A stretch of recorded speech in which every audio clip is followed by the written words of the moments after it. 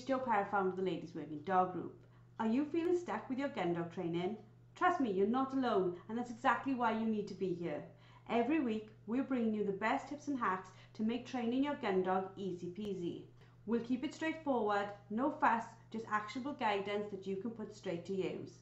So let's get started. Hello and welcome to another episode of Found It Fetched It. This week we're going to be talking to Lucy from On the Peg, all about her business and about Field Sports 24. So how are you today, Lucy? Hi, Jo. Thank you for having me on. I'm really good, thank you. I'm really excited about this conversation. I'm really excited to talk to you about it too, because obviously we're going to be talking about Field Sports 24, which has been like a creative inspiration of yours, which I think is fab, but also about your now running On the Peg and like what you want to do with that. So start everybody back a little bit before all this though. Tell us a bit more about yourself. Yes, so growing up, I was immersed in all aspects of country life, from stalking, shooting and beating and picking up, and I loved it. But it always wasn't really easy. In such a male-dominated industry, I did often find myself fighting to be seen and heard. People would always raise an eyebrow in surprise when they saw me handling gun, assumed it was for somebody else. But those challenges really did fuel my determination. I know exactly what you mean. When I went beating with my dad, I can remember going on a shoot and a guy saying to my father, "Who's this? Your wife?" Now, bearing in mind that either meant I looked really old or my father looked like some sort of, I don't know, skirt chaser. I'm not really sure. But there was no perception of the fact that being his daughter, I might have just wanted to go out and spend the day with my father or like, and he didn't ask me, the guy didn't ask me why I was there. He just like almost dismissed me and just asked my father, the man, why this woman was on the field with dogs. And I can remember thinking, oh, that's not a very nice behaviour. You know what it's like, do you? There was a really pivotal moment for me when a close friend expressed her interest in joining me beating. From that first day, she was absolutely hooked. So we went to find her some clothing because I remember she came in a really old beaten Barber that I think her father had and some trousers with holes and she was just soaking wet but wasn't put off. So I went with took my friend to find something for her to wear that was suitable for her to carry on beating with me. But it was really difficult online to find anything because we weren't able to pick the sizing and there was no real guides to what sizing was available, what fitting she would have because she's very tiny. She's only 5 foot and a very small little lady. So we had to find 4 or 5 different brands for her to go to. So I knew about On the Peg clothing because I'd already shopped with the previous owner, Sorrel, who was fantastic. And I had a conversation with her and said, this is what I'd like to do. I would like to set up my own brand, but obviously know you're on the market yourself. And we had an honest conversation and she said, actually, I'd really like you to take it on. She herself having kids and a couple of other businesses and several dogs, just life got very busy. So I bit her hand off at the opportunity. So my friend is now fully kitted out with some amazing brands that we handpick ourselves. And she does a lot of modeling for us as well, which is fantastic because we have a variety of sizes. It is really difficult, isn't it? Like when we first got involved with the brand before you owned it yourself, it was the bespoke service of helping somebody, wherever they size, wherever they shape, to be fitted. Because I know the same thing. I'm 5 foot and a fart, and like literally finding clothes that suit women tends to be really difficult, especially with the brands that are coming from Europe, where I think most of the women must be like Vikings and 7 foot tall. I get trousers and their knees are like where my ankles are, and I'm like, this isn't going to work. Yeah, 100%. And that is something that's very frustrating for us. So to get around this, we put fitting notes on all of our products.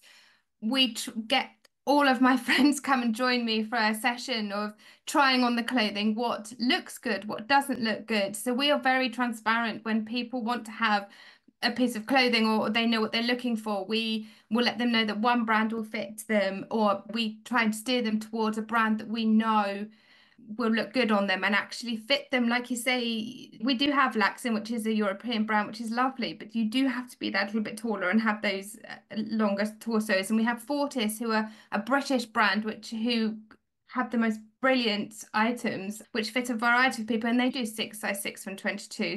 We do try our best, and we do come on and have webinars with people to show people the items. We are online, so we do know that people want to see the pieces of clothing on, so I'll try them on and people can see them virtually. So it's such a nice service, and we love offering our customers as much as we can. And that is really lovely, because being able to talk to someone and say, look, these are the problems I face, and then see them showing you the clothing and seeing how it all works, it just gives you that confidence that what arrives in the mail is what you wanted. Exactly that, yeah. So how long have you been in charge now, Lucy? It's been just over a year. I think the game fair was our year anniversary. What are your sort of ideas? Because obviously it takes time to settle into a brand that's got some reputation set up for it, and then putting your stamp on it and knowing where you want to take it. What are your sort of plans for it now you're solidly at the helm? Yeah, so we've been doing a lot of guest blogs with inspiring women across the industry, which a lot of people have absolutely loved, and doing more of those and just understanding their journeys and talking a little bit more about people in different industries, letting them have their say and have their voice on a platform. So that's really exciting. We've sponsored a lot of ladies' days, again, not just in the shooting, but in fishing and Gundog days, and just fostering that sort of sense of community and support, and doing a little bit more of those shows. So if you do see us, please come and say hello. We are very friendly.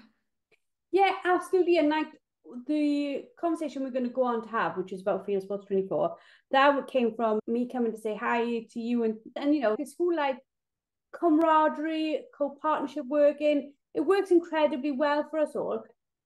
Tell us your idea for Field Sports 24, because it was at the game fair this year that you talked all about it, wasn't it? Yeah, that's it. I've been having this idea about Field Sports 24 for about 3 years now. And I thought I just need to just say to somebody. So yourself and Tanya from the Country Girls were on our stand, and I thought this is a perfect opportunity to just put it out there and see what the appetite is. And you both bit my arm off, and I couldn't be more excited. So it's a really groundbreaking initiative that celebrates and promotes field sports across the whole of the UK. The event seeks to emulate the success of Farm 24. The campaign and initiative is due to take place on Tuesday, the 1st of October in 2024. So what we're asking you to do is please just come on your social platforms and share a day in the life of, whether that's working your dogs, whether that's beating or fishing, or if you run a playground, highlighting what you do, inviting people to come and ask you questions, because we want to reach beyond the usual audience, encouraging new participants from diverse backgrounds to not only discover the joys and benefits of field sports, but to perhaps also take that on if they've been thinking about it in the background. This is open to everybody, and we're really excited about it.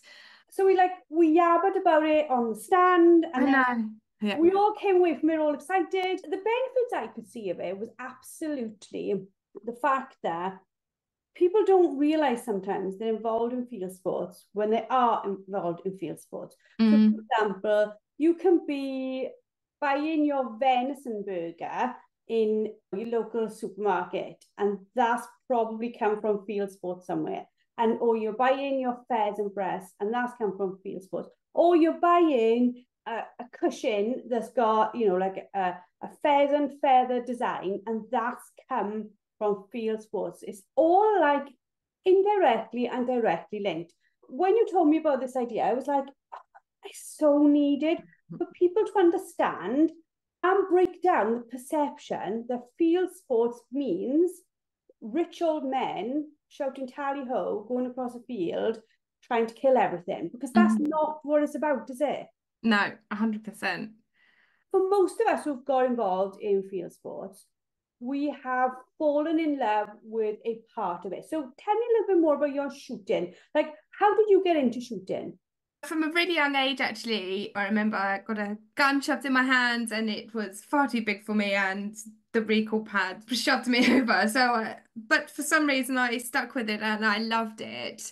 And I really enjoyed being out in, standing out in the middle of a field with a lot of men and being able to shoot better than them. I did get a lot of stick though, and a lot of that perception of you shouldn't be here, and a lot of that gossip in my ear, but that did fuel me to just keep going. And I remember I got a couple of dogs and worked them in the field.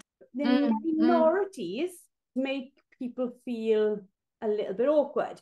But bearing in mind we're talking about field sports, they are in the minority. And on the whole, everyone getting involved, without a doubt, has a fabulous day. So for you, obviously, you're a good shot. Question that one. You've got dogs that you work. Is this a passion that's, like, for me, is all consuming working my dogs? Is it like that for you with your sort of guns and your dogs?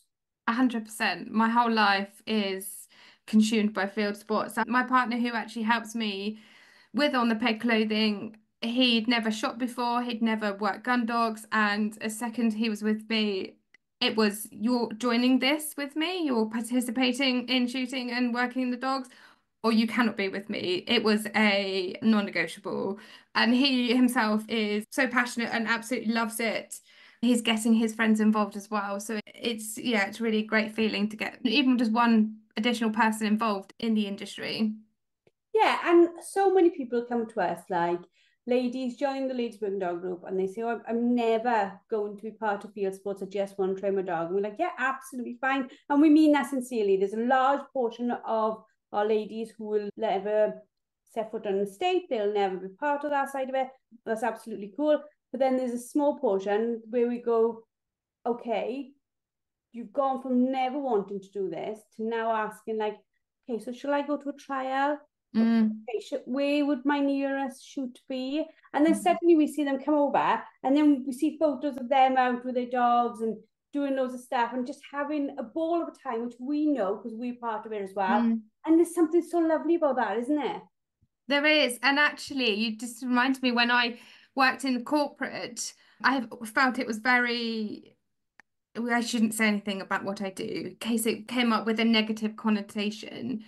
But I got brave one day and I spoke about it, and I started talking to groups of people about shooting and fishing and working my gun dogs. And it was very, oh no, I wouldn't do that. But they were buying a chicken sandwich from the supermarket. So we were talking a little bit about, actually, where does your food come from? And I brought in some pheasant goujons that I'd made from the shoot that I'd participated in a couple of days before.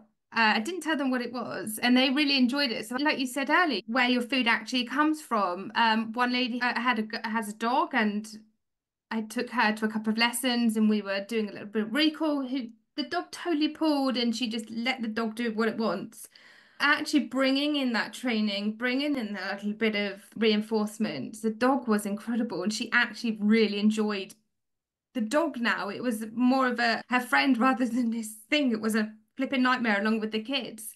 And yeah, she ended up working a couple of times in the field just because of having that conversation in the office. So yeah, it's really fascinating when you start having the honest and transparent conversation with people where they're willing to go. And I think that's, again, what Field Sports 24 is about. And I know there's loads of organisations who work incredibly hard on this all year round, like Eat Wild. They're constantly trying to help people to understand about the food side of it. But there is that little bit that you just touched upon there, which is, we don't know whether we should or shouldn't say something to people about what we do, because we don't want to be stereotyped or prejudged, which is sad. But then I think if we don't show people what we do, or don't show, even if it's part of it, here I am gun dog training because I want my dog to be great on an estate. You don't have to show the things that maybe people would find graphic. You can just talk and allude to it to allow people to know there's just more of us doing it, isn't there? Yeah, I love that. Yeah, nail on the head. Do you think, like, obviously this is going to be the first ever Field Sports 24, so it's the launch of something new. It hasn't got massive corporate backing with millions of pounds for advertising. This really is us three just starting it somewhere. Do you see this becoming a long-term thing? Because I'd love to think that'll happen. 100%. I am confident that this is going to be an annual event that we all participate in on the 1st of October, and we all get excited by it. We've had a lot of people already jump on board this. We've had the Shooting Times already get excited by it, Guns on Pegs. We don't need a big backing, big funding for this, because I think we've got enough voices of our own, and to have a platform for us all to have a voice, everybody is very exciting. And I'm really excited by this, and to see everybody's posts and see what they've come on to say and talk about their journeys and what they do. Yeah, and obviously there's that part of like social media where they over censor things that we can and can't see, but we can show our lives without needing to show the censored stuff, can't we? And I always think this, I don't think there's anything wrong with showing the outcome of a day, but I would rather see a pheasant casserole than maybe see a carcass, simply because, not that I've got anything against it, I came from a small holding, I grew up on a farm, our sheep's years used to come back from the butchers with the rest of them, right?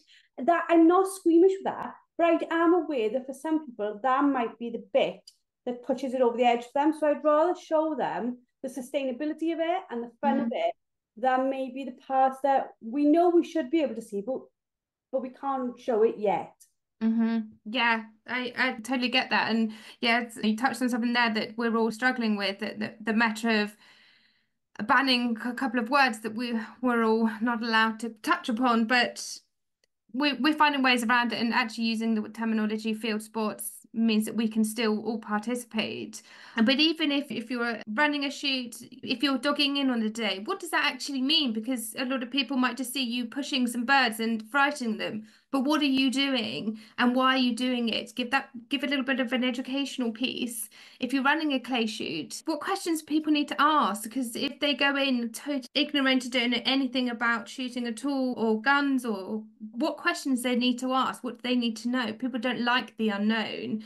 With a gun dog, where do you go? What sort of things should you be doing? And actually, are there any pieces of guidance you can give to people that are going out and training their dogs? Because at the moment it's September, but it's very warm still, and it's very warm for a dog. What health benefits, and how can you look after your dog? Little things like that as well. It's super important that people overlook. And back to that field to fork, but actually that wider aspect of this.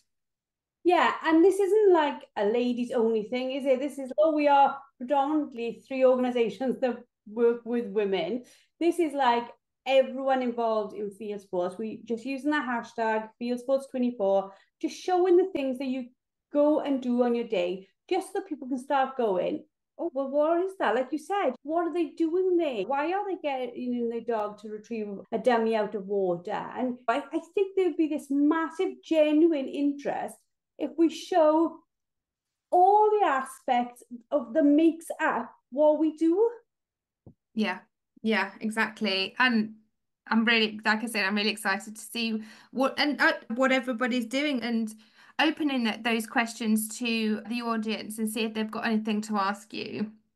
Yeah, I'm sure yourself, myself, Tanya, we'll all have something on social media where people can send us questions and we can answer it, etc. But also, we're available all year, aren't we? Although this is one day that we're doing the hashtag FieldSports24, we are always here to answer people's questions. And I'm hoping that people listening to us can see that we're friendly and we want to help them understand. And like, Field Sports 24 is not just a UK thing, is it? I can always remember this story, and I'm sure I've told it before to our members. A lady sent me a picture of a dead mountain cat. And I was a little bit like, oh my God, that mountain cat is dead. A little bit like, I wasn't expecting it, but I didn't know people hunted mountain cat. And I was like, what's the sustainability of that? What's the reason for it? I asked lots of questions. This is why we hunt them. They go in the freezer. This is what we do. It was like absolutely fascinated. Now, if I hadn't had an open mind to that and what was going on, what was involved in her process, I would have just thought, oh my God, that woman has shot a cat. I would not have been open to understanding the whole thing behind it. And I think this is what we're trying to do, isn't it? Is get people to ask questions. What are you doing and why? Yeah, and they're so important, those questions. And we should be answering them as well and promoting that side. We get a lot of people from the US asking questions. They really love this British side. But actually, it's not just for us Brits. It is, like you said, it is open to everybody. It just happens to be that 5 a.m. on the 1st of October works very well for us. But it actually opens up that international side as well. So 5 a.m. works for the America and Australia and New Zealand because, again, they're also involved. We get a lot of customers also from New Zealand wanting to know more about the sport. So yeah, we're always open. Our channels are open, social media or our phones are always open for calls, and we're very friendly. Promise you. I think the one thing as well I'm looking forward to is seeing, like you said, people's days, but also being able to share those days. So for people listening, we want them to like other people's stuff where they have used the hashtag. Go look for the hashtag, use it themselves. Don't feel can't use it themselves. Like we've got a great podcast episode on do I fit into this gun dog world? And we recorded the episode because somebody asked, oh, if I'm training a gun dog in London, do I fit into this again perception, this countryside sport thing? We were like, yeah, of course you are, because you're training your dog to go and do this. And I think it's breaking down all these barriers of understanding of what field sports are, like the fishing side of it, like all the other parts of it. We want everybody to get involved, don't we? Yeah, I love that. I'm gonna have to go and listen to that episode. It was a fabulous episode to record, but reading her email to me was really sad because I thought I hated the thought. And this again taught me quite a lot. I thought we did everything possible in our organisation to break down these barriers of people understanding everyone's welcome. And it made me feel a little bit like, do we? If somebody in London doesn't see that, again, we can always learn, and we can all learn from this day how to constantly show what we do in a way that keeps on educating. That educational piece, I love it. I can't, yeah. On next Tuesday from 5 a.m., we're going to be incredibly busy, putting up different stuff that we're doing. We'd love for everybody to get involved. Lucy, what do you want people to do other than the hashtagging? Come find us on social. Do we have a plan of what we want people to do? Yeah, come and find myself, Jo, and Tanya on our socials. We'll be sharing all of your stories, all of your posts. Like Jo said, please go and check out the hashtag FieldSports24 and get your friends involved. This help us spread the message. Yeah. Fabulous. I will pop in the show notes of this, listeners, our hashtags, our Instagram tags, and our websites. Please get involved. Please let us know what you think about it. Please let us know if there's anything we can do to help you understand it more. Thank you, Lucy, for coming on and talking to us. Can you give everybody your website if they want to come and see your clothing? Yeah, of course. It's onthepegclothing.co.uk. And Jo, thank you so much for inviting me on and jumping on this campaign with me. I am so thankful to have your support and Tanya's support. Thank you for allowing us to be part of it. When you told us about it, I was like, oh my God, this is great. And I can genuinely see where it can go. If you look at the success of Farm 24, like the t-shirts, the hoodies, everybody standing up, I definitely see the positive impact of that day on everyone's understanding of farming, including mine. Like even I watch Farm 24 and I'm like, oh my God, I didn't know about that. I didn't know about that. So if I'm doing that with Farm 24, and I think I come from somewhat of a rural background, and I'm super excited, I know Field Sports 24 will be as exciting for other people to find out about what we do. Yeah. We hope you've all enjoyed listening. It has been fantastic talking to Lucy. Hopefully you will all join in with us next Tuesday. Let us know what you think. Give us your feedback. Please subscribe, please review, and we look forward to seeing you all next week. That's it for today's episode. A massive thank you for tuning in. Don't forget to head over to the LWDG and sign up for our membership. Get access to expert-led training, a wonderfully supportive community, and the resources you need to become a confident and skilled gun dog trainer. Let's take this journey together because no woman should have to train her gun dog alone. We'll see you all next week.